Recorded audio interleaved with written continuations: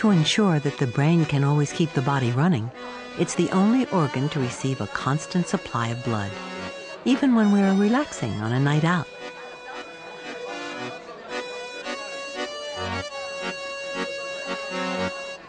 The main flow in the aorta sweeps on to supply the middle and lower parts of the body. This blood avoids the distracting side passages to the head and arms and carries on around the curve at the top of the aorta. Through this gradually narrowing tube, the blood continues its headlong journey, back behind the heart and down between the lungs. It reaches another major junction where a pair of wide arteries leads to the kidneys. Blood taking this diversion must pass through millions of microscopic filters, which clear out toxins and remove excess water. The wastes are flushed away as urine down the yellow ureters, another part of the body's plumbing system. But arteries are more than mere tubes. Their strong walls are built from muscular layers. These muscles play an active role in controlling the blood's pressure and transporting it to the places where blood is most needed.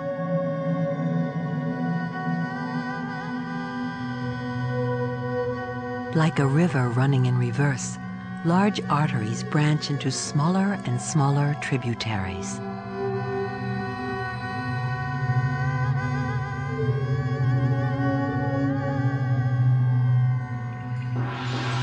The smaller the artery, the more dramatically it can affect the blood flowing through.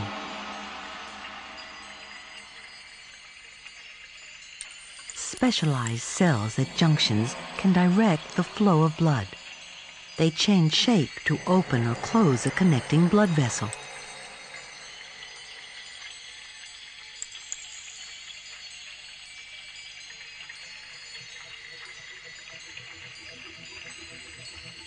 Even the tiniest of arteries can manipulate the blood cells streaming through. It may change their speed or even stop the flow completely. All these checks and balances give the blood circulation an enormous flexibility. The versatile arteries can dictate which cells receive favorable treatment. All arteries lead eventually to capillaries. A capillary is only 1/40th of an inch long, its entire length less than the width of a human hair. Capillaries are so narrow that red blood cells sometimes have to bend to squeeze through. This is where blood offloads its vital supplies of oxygen and food and picks up the cell's waste.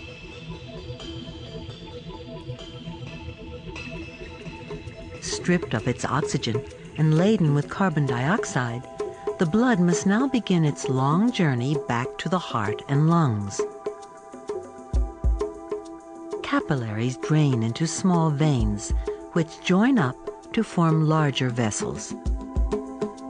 A vein often lies next to a narrow artery running the other way.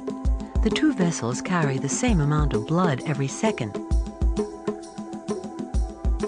But the dark vein must be wider.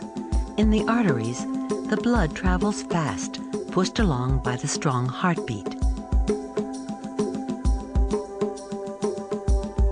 But it loses pressure in the narrow capillaries and moves more slowly in the veins. So, these vessels must be wider to keep up the same flow. The walls of the veins have no built-in muscles, but they can tap into the energy of their surroundings. Active leg muscles squeeze the blood along. Small valves in the veins prevent the blood from flowing back down again. These valves are more vital to humans than to most four-legged animals. When our ancestors took to standing up, The distance from foot to heart increased by 50%. The returning blood has to travel 4.5 feet against gravity. As the major veins reach the middle of the body, they're no longer surrounded by busy muscles. But help now comes from the muscles we use to breathe. Running up below the lungs, the body's main vein is squeezed every time we breathe in. The expanding chest also lowers the pressure around the top of this vein, sucking blood up towards the heart. At any moment, 60% of our blood is in our veins, slowly making its way back to the heart. That's 3 times the amount of outgoing blood in the heart, arteries, and capillaries. 40 seconds after leaving the heart, the blood is back. It's now the turn of the other pump. The top chamber collects bluish blood from the 2 great veins running in from the body and from the head, and blood from the heart's own network of small veins. In one beat, the blood rushes through a valve into the lower chamber. This valve has 3 flaps, but to prevent it from turning inside out, it too relies on the tug of the heartstrings.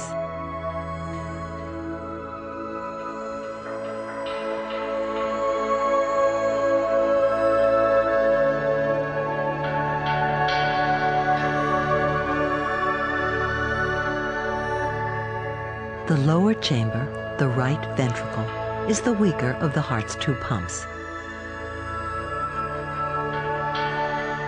Its muscles need to propel blood on a far shorter and easier journey, only as far as the lungs. The blood streams out for the last stage of its 1-minute circuit, through the lungs and back to the starting line in the left ventricle. On the way, it disgorges the carbon dioxide and takes on board fresh, life-giving oxygen. With this new supply of oxygen, the muscles are refreshed and ready to go again.